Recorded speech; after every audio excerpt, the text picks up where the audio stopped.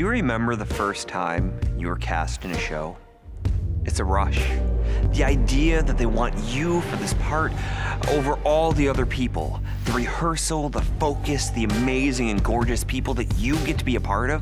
The parties, then opening night.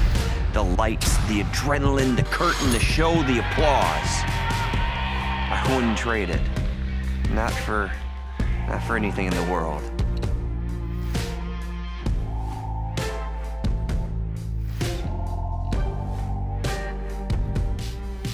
Can you remember not being cast? It's this feeling of not being included, not being special. We audition for parts. Parts are a perfect name. If you don't get a part, by definition, you are not part of the show. As actors, there are other parts, there are other shows. You'll have that special moment again. But what about everybody else? Some people never get a part. They never get that experience. When I founded American Immersion Theater in 2002, I wanted to answer that question. I was born with a cleft palate. The doctors told my parents that if I could learn to talk, I would never be able to communicate properly with people unless they could also partly read my lips. That would be after the 5 to 6 surgeries I needed just to function. We were living in Detroit, Michigan, with little means. My dad was a die cutter at a paper factory. You done with it? Yep. The insurance company Westcott offered to its employees refused to pay for my surgeries. My dad ignited the union and threatened to strike. Westcott changed insurance companies. They paid for all 7 of my surgeries. Because of that need for insurance, my dad stayed at the same job working on the floor of a factory. He worked on the same machine until I was old enough to leave the house and have my own insurance. But by that time, he was told to find another job. And he worked on his feet for 43 years. My dad was a comedian, a jokester. He loved making people's days brighter, but his responsibilities meant he was never going to really get that part. After the surgeries, I spent the next 15 years in speech therapy, learning to speak like everybody else. Despite what they said I was capable of, I did it.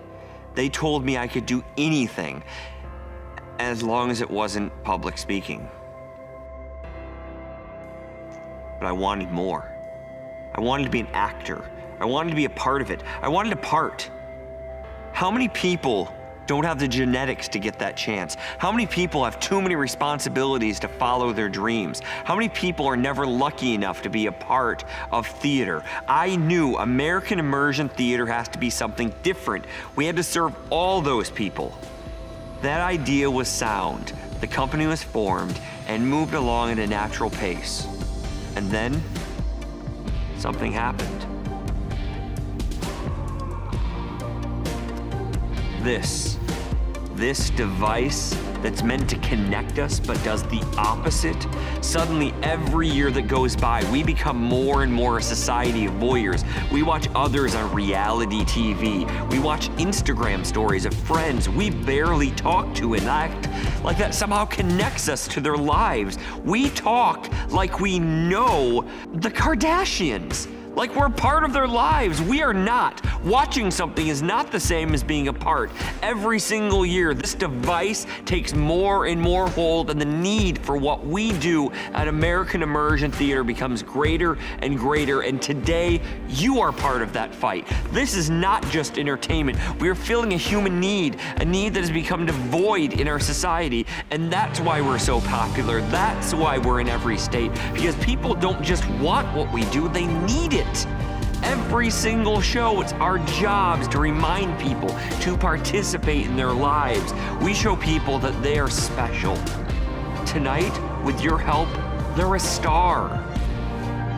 We leave them not with something they saw, not with another voyeuristic moment, but with something that they're a part of. We give them a story of something that actually happened to them.